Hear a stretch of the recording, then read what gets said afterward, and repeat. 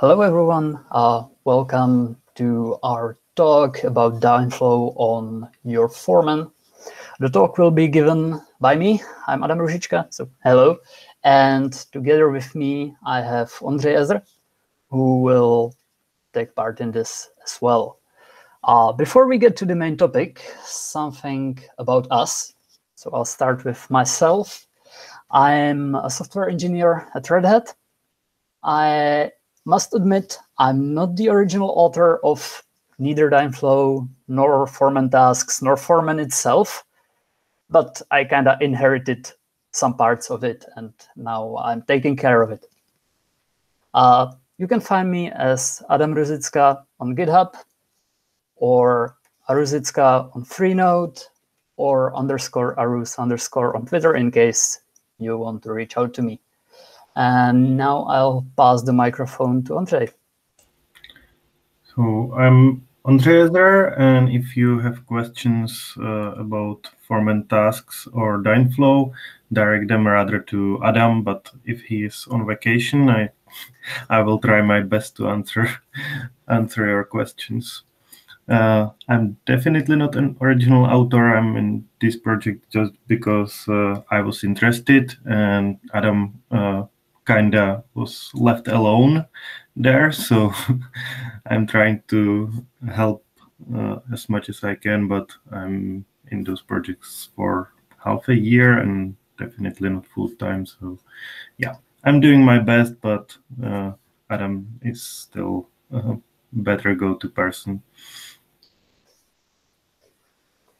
I'm Ezra Ondrej on GitHub and Ezra on the IRC if you want to reach out.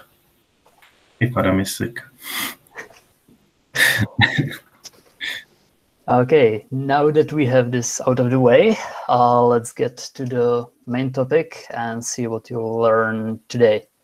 So, as you might have guessed from the title, we will talk about Dynflow.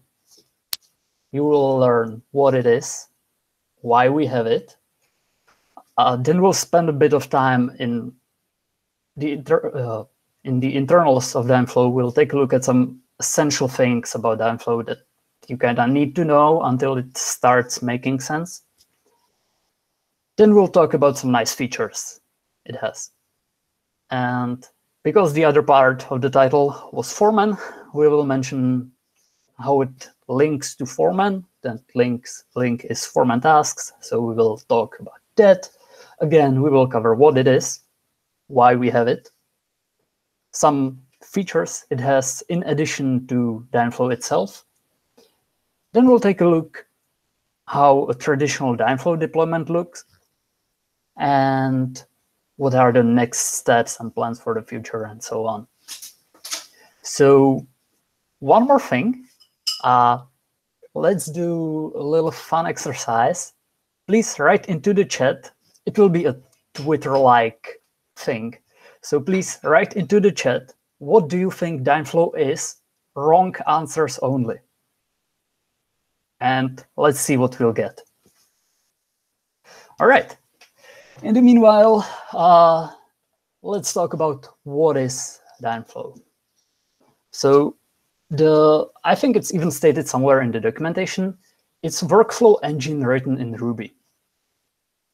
I don't know about you, but I'm not any wiser after hearing this. So let's try tackling it from a different angle. We could say that it is a smart background processing engine. Better? Yes? No? Let's try another one.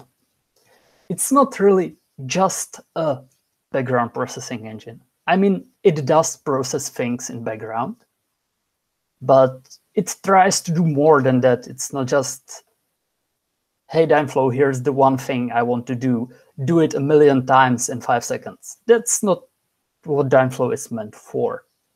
So it tries to do something above that. And to rephrase, it's a solution for when pure background processing is not enough. And after a couple of slides, I think it will get much cleaner. And It's currently being used by Foreman and its plugins, even though if you want it, you could use it on itself, by itself. You could use it in any Rails-based project. You're not even bound on Rails. Last year on DEF CONF, we had a demo where Dynflow interacted with some Java application, and the Java part was not nice, So we kind of covered what it is, even though not fully. So let's take a look at why we have it. As with most software, we needed to scratch our own itch. There was a problem we were having, and we just needed to solve it, and there wasn't really anything that would fit all our needs, so we made something for ourselves. The itch was that we were integrating with 2 other systems which had their own tasking system and an asynchronous API. So instead of sending a request and receiving a response, you would send a request and you would get a response in the way of, well, I'll work on it as a task 1, 2, 3.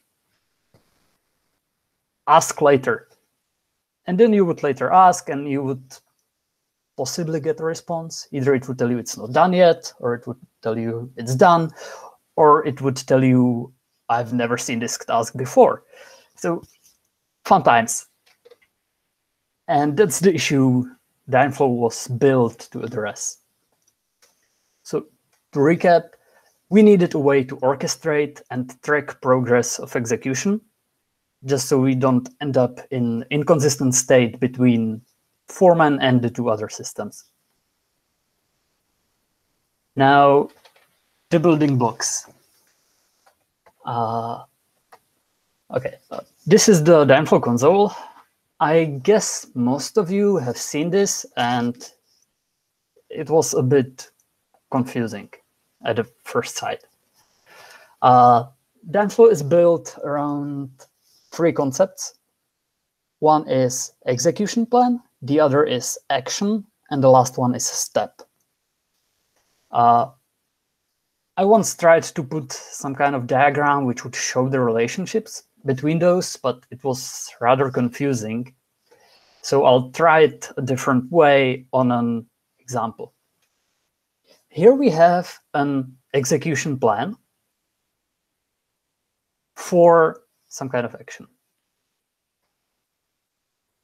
Let's skip the execution part for a bit and let's think about an action. An action is a template or a recipe of how to do a thing. It can be literally anything. It can be from something as simple as print hello world to the console to synchronize 7,000 repositories to 20 capsules. It can be anything. The sky is the limit. And so this is the action. And actions can be composed of different smaller actions, so you can piece them together into something bigger. Now, when you go to Dynflow and tell Dynflow, hey, here's my action, execute it for me, Dynflow does several things. First, it starts building an execution plan. And now that we kind of know what an action is, we can kind of define the execution plan. So while action is a recipe on how to do something, the execution plan is an instance of, or let's think about action as a template. And then the execution plan is the rendered template. So one is the recipe and the other is concrete plan how to perform the thing. Here, as an example, I'm having a tea party and I'm making tea. So I tell Dynflow, hey Dynflow, make tea. And this is the first step. When I tell Dynflow to do this, it starts the plan phase and it starts to build the rest of the execution plan. So it starts planning how to make tea. And it looks at the definition and it says, okay, so To make T, I know I have to make basic T, which is actually, make the actual T, prepare it and everything. So it goes to do that. And while doing that, it sees, okay, so to make tea, I need to boil the water. I need to take a cup. I need to put, I don't know what is, I need to put the tea bag into the cup. I need to put the water into the cup and sugar. I need to wait for a bit, and then I need to remove the tea bag. Once this is done, we basically finished the make basic tea step, and we can go further. And now we have the tea and we can serve it.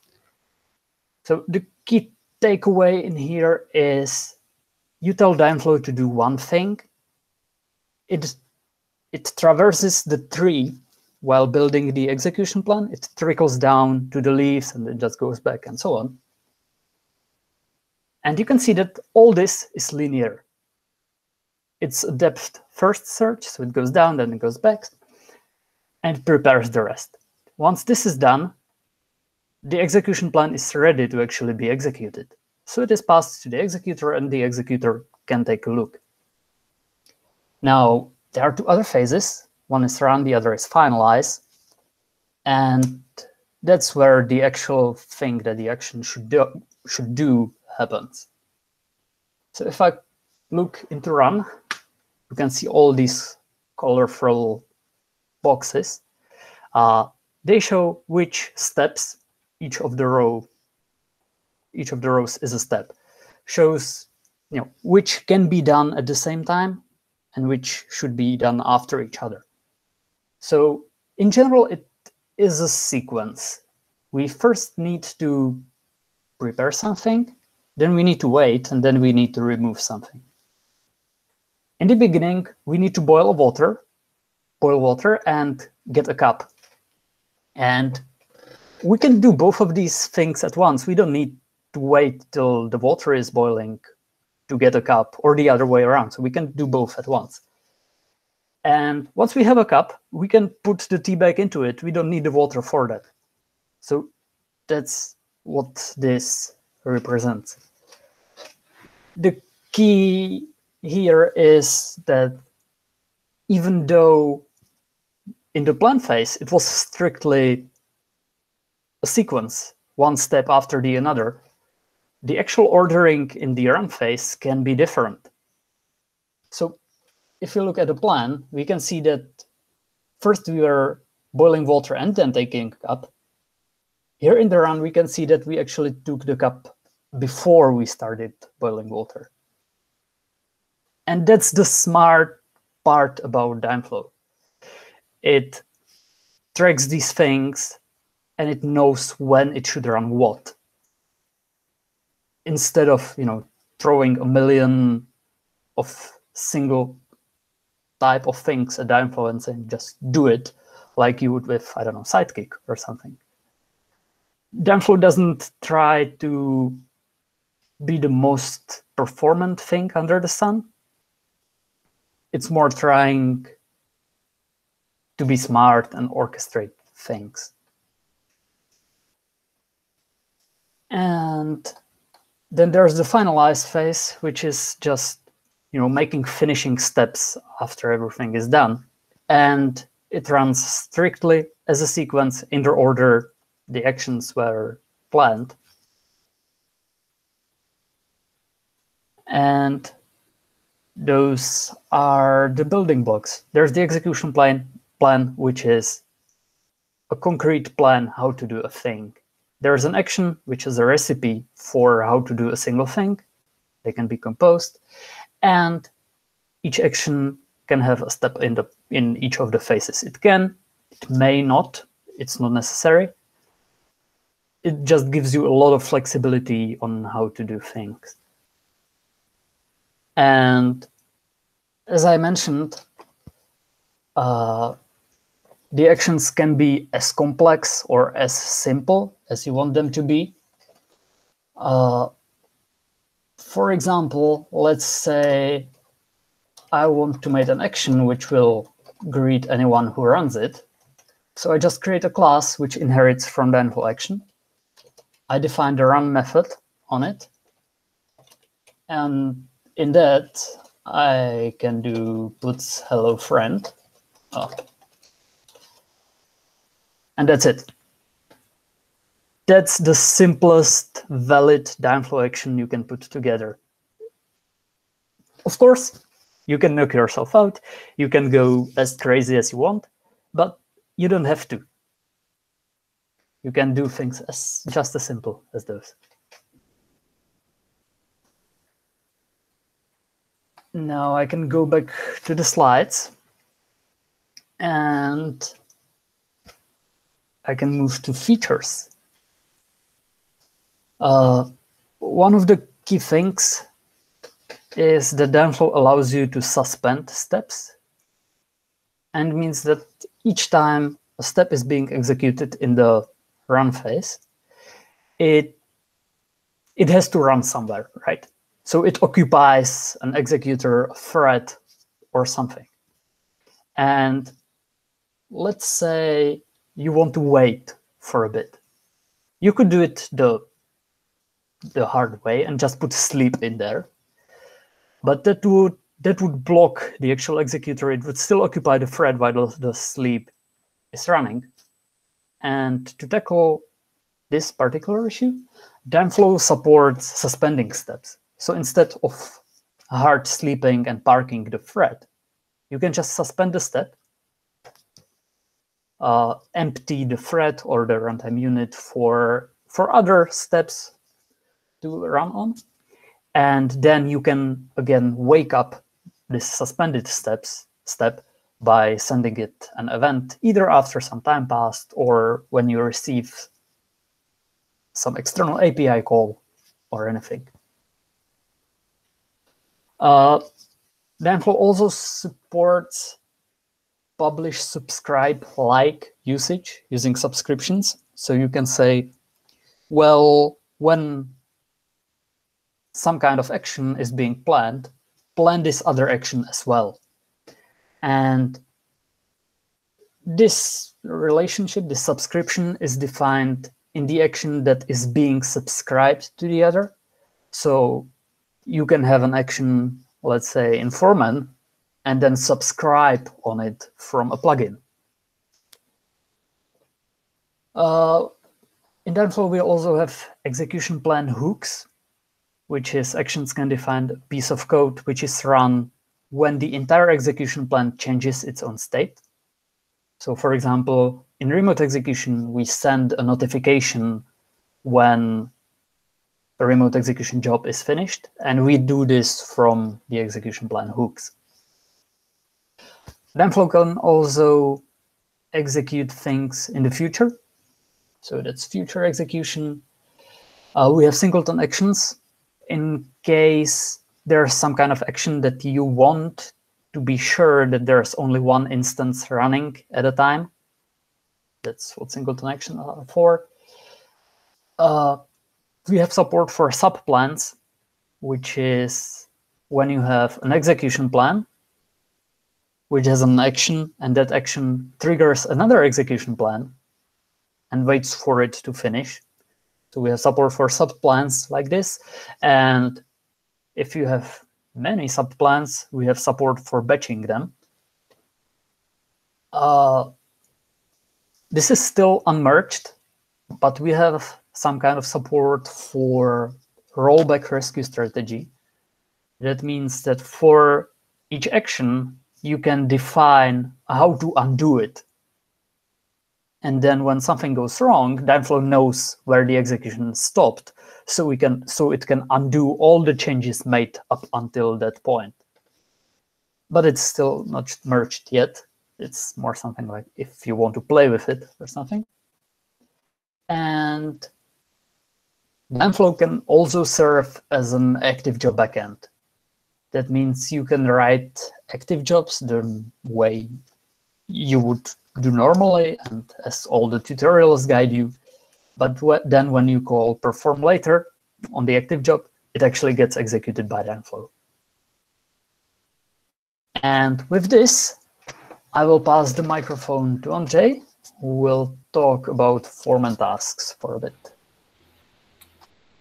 Yes, so I will describe just what Foreman tasks are and basically why we created them and what are the features of the Foreman tasks. What Foreman tasks are? So if you heard Foreman tasks, it's basically Dynflow. It's middleman between Foreman and Dynflow, because as you've heard Adam, Dynflow isn't Foreman specific, so we need to make it Foreman specific and add the Foreman bits. It tries to provide backend agnostic features, but for now there is only Dynflow as a provider, and I think it's gonna stay that way, and we are not going to introduce any other backends because there is just no need for that for now. Okay, why we have introduced the Foreman tasks? So again, we needed something to solve our problem, and we had the Dynflow already, but we needed to introduce it in the Foreman project, but making it directly in Foreman core didn't really make sense.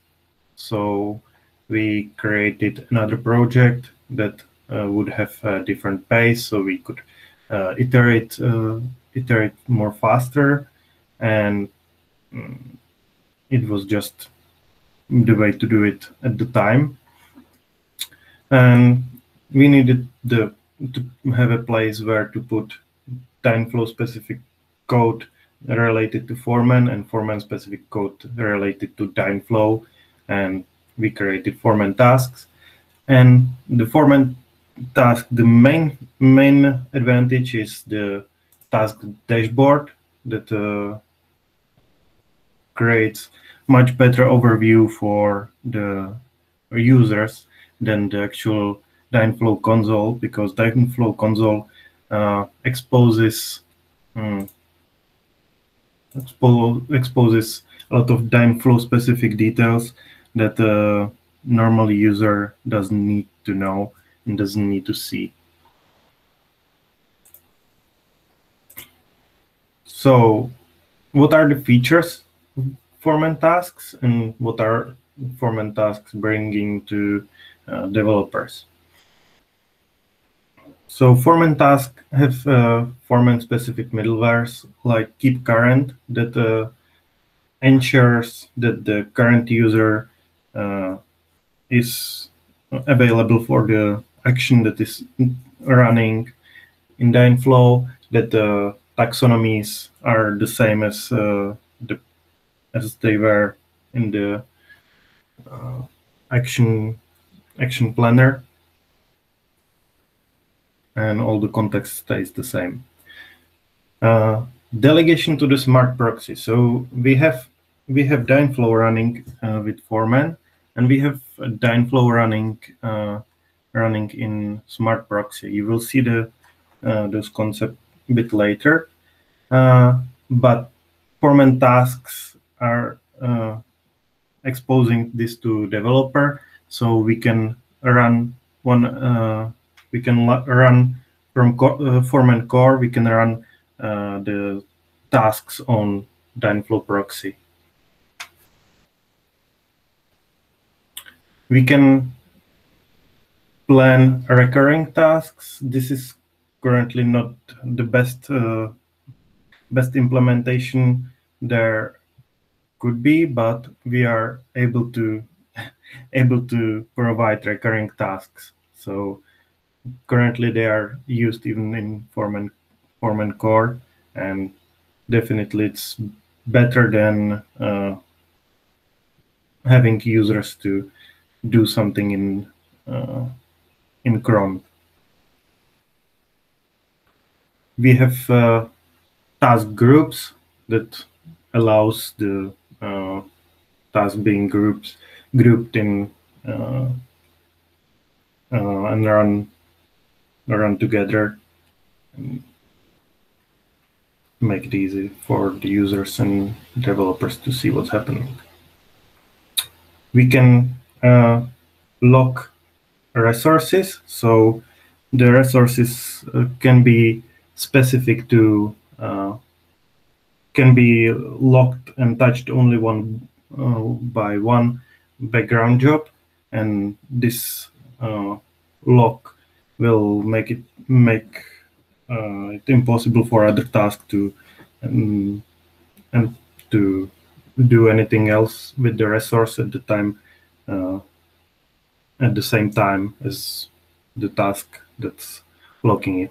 Linking is just that you are saying to other task, okay, I'm touching this resource, but it's not locked specific to your task. And that's about it for Foreman task, and I will hand it over back to Adam. Yeah, okay, thank you. We are slowly running out of time, so I'll try to speed up and just blaze over the deployment.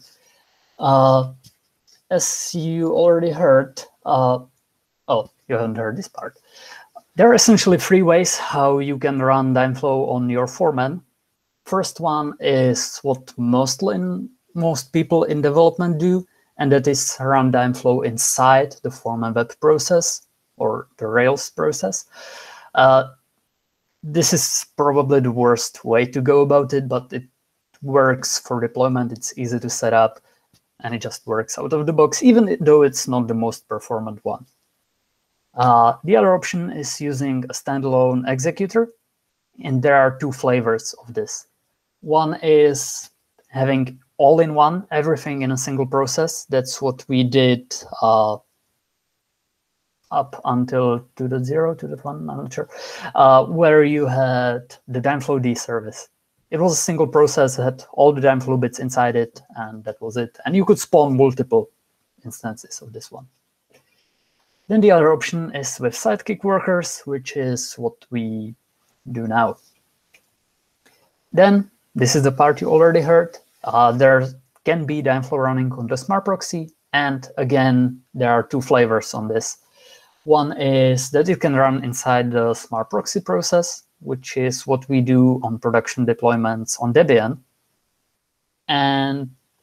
Or it can be a standalone service. It's called Smart Proxy Dynflow Core, and that's what we do on enterprise Linux-based distributions in production setups. This standalone service is deployed as a sidecar to the Smart Proxy, and Foreman talks to the Smart Proxy, and Smart Proxy proxies the requests to the Dynflow Core service. Now, the same thing I just mentioned, but with pictures. So this is the all-in-one. There's the Foreman web process. The executor is running inside of it. There's a Postgres database outside of it, and both Foreman and the Dynflow executor running inside of it talk to Postgres on its own. The next option is the deployment with Dynflow-D, where again, there's Foreman on one side. You can have multiple instances or threads or processes, whatever. It talks to the database. And then on the other side, you can have multiple instances of the all-in-one executor. And it talks, all the components talk through the database. And the last option is Sidekick, where, again, you have several formats, you have the Postgres database, and then you have several Sidekick processes which fulfill different roles. The Sidekick workers talk to each other through Redis, so you get Redis thrown into the mix. And this entire box, the orchestrator plus the workers plus the Redis, are essentially equivalent to what Dynflow-D used to be. just split into several processes. In theory, the scaling with the sidekick model is that you should just scale the workers, and it should be fine for some time. Once it stops being enough, you can, in theory, deploy the entire box multiple times. So you duplicate the orchestrator, the workers, but you have to give them their own Redis instance or point them at a different Redis database. And then you accomplish essentially what would spawning multiple Dynflow D instances do. We had a question, what is stored in Postgres and what is stored in Redis? So the answer to that is that everything is in Postgres because we have to maintain the compatibility with this deployment model. So everything important is in Postgres, and Redis contains only the in-flight data or the internal data that Dynflow needs in this specific model. It usually contains sidekick jobs in a queue, and the workers take them out of that. There's not much else stored in Redis, I guess. So I hope it answers that question. And finally, side-by-side comparison of deployment on the smart proxy. On the left, it's the Debian deployment where the Dynflow executor is running inside the smart proxy. And on the right side, it's a standalone service with smart proxy in the middle between Foreman's and the Dynflow core. Of course, you can roll your own. You can create some crazy Frankenstein deployment where you mix all these things together. But then I'm afraid you would be on your own. And I'll pass the last couple of slides back to Ondrej again. Yeah, and what was the main message of this presentation? I think that the main message was we already have Dynflow. We know it's not perfect, but it's around and it does its job. So why not to use it? If you have any tasks that would be good to do on the background and in the Rails process, please try and create a Dynflow action. If your experience is not the best, let us know and we can try to improve it for the next time. And what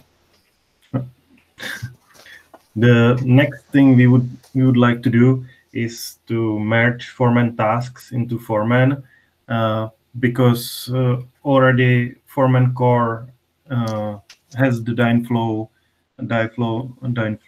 dependency. So there is no point to keep the Foreman tasks separately, because if you already have Dynflow, you need Foreman tasks to use the Dynflow, and the main dependency is the Dynflow. So there is not much of the additional baggage that Foreman tasks are creating. So we would like to do it in the future. If you have any concerns with that, please let us know. Okay, and I think that's about it. And with that, we are slowly transitioning into the Q&A, and we are about 4 minutes over time, I guess. So maybe we could move to the breakout session if anyone is interested. I don't see any immediate questions in the Q&A panel. I just posted a link to the breakout session if anyone would like to head over there and chat a bit more. So with that, we can skip to the last slide and say thank you for attending. Thank you for watching. We hope you try. We hope you give Dynflow a try and share with us how it goes.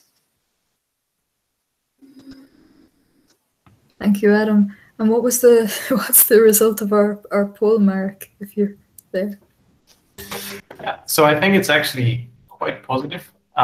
So the question was, are you able to write a Dynflow action? We got 3 votes for yes, one for no. But what is the most positive on that is no, but I'd like to. We have 4 votes for that option. Okay, so this session was meant more about what Dynflow is and why we have it rather than how to use it. So if there's interest, I could put together a deep dive or something onto how to actually use it, where we would go into the more code specific details, let's say. So we have, depending on whose clock we're looking at, I think we have 13 minutes until the next session. If you'd like to discuss, perhaps, I see Jeremy there, would be very interested in a deep dive. If you'd like to discuss these things further, perhaps move over to the breakout. And in the meantime, we'll have a break and then we'll be back with Zach, I think it is, and Jenkins and how to use it at 22 the hour. Thank you very much, and I'll stop the recording.